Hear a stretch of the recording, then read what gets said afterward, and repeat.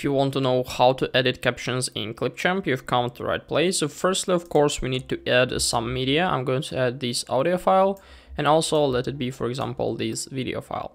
So the next step we need to do is just simply add them on our timeline. And in order to interact with subtitles or captions, we need to click on our audio file, and then in the right top corner right up here, just simply click on Captions.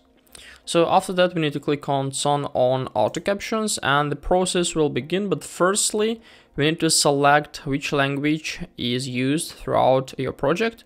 So let it be English in our case. Let's click on Turn on Auto Captions. So after that, all the captions, all the speech will be recognized and turned into text. And after that, we'll be able to interact with our captions. So as you can see, now if you're going to turn it on, we can view that we won't be able to find, but we want to place it on our timeline right up here. So as you can see, now we can find the captions. But how can we basically edit them? How can we change? If you'll click on our captions and we'll go to, for example, text settings, so we need to select them on our timeline.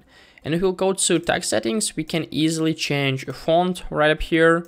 We can change alignment. We can also change color. So let's click once more.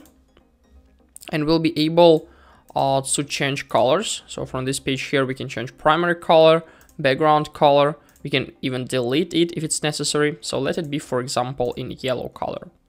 And also we can transform them, so we can place them into the central position, for example. We can increase the size and so on. And in order to edit captions itself, we need to click on Captions right up here. And as you can see, we can find the transcript. So here we can find all the text. And for example, if you want to replace some words inside, we can just simply click and write something. For example, let it be, I don't know, something like this, for example, why not? And as you can see on the screen, all the subtitles were successfully changed and the text was successfully changed as for us. So this is the easiest way of how can we edit captions in ClipChamp. Hope this video helped you out. Leave a like, subscribe, goodbye.